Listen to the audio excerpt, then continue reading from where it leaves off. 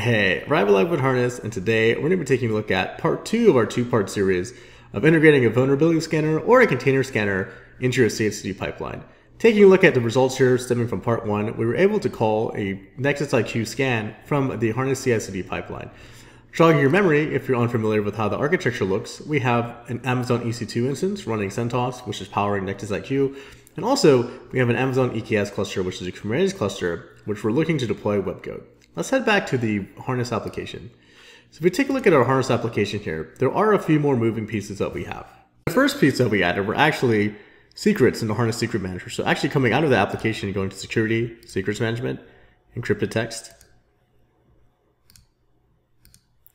We can see that we have a few items that we added here. So we added the Nexus IQ password and Nexus IQ user. Here it's just going to be admin123. So if you come back to setup and go back to our Webgoat application that we have here, let's take a look at some other things that we did with the scanning of the artifact. If you click on scan artifact, we've actually added a few workflow variables here so we can actually prompt the user for what the Nexus IQ application ID is. Now, if we take a look at the particular interpret scan results, this is a new one that we've added.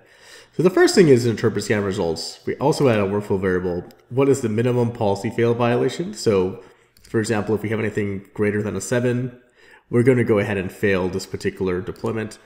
Let's take a look at that shell script. And the shell script is actually available to GitHub for you.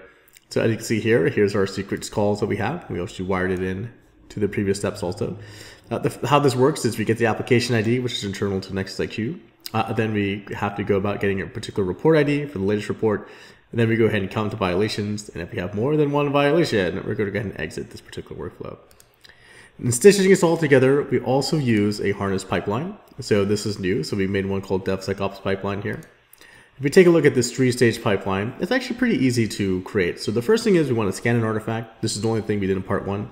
The next thing is we want to interpret the scan. And then lastly, we want to deploy Webgoat. If we had additional stages, we can come here and click add a stage. But since we already used all 3 of our workflows, that doesn't make any sense. Let's go ahead and deploy this now. A couple ways to do that, but if we go to continuous deployment, deployments, let's start a new deployment. Let's go ahead and select the application we want to run. This is actually our Webgoat application, and the pipeline is DevSecOps. Let's go ahead and take a look at it.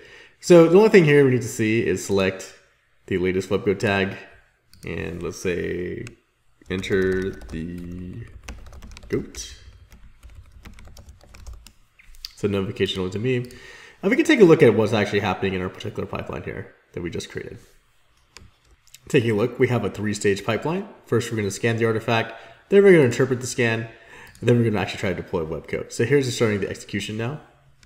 And the image scanning is started here. So the tar has been cracked open and is submitting the scan to Nexus IQ. So here we go. So it looks like this particular policy is being executed, and soon we'll be going to the interpret scan.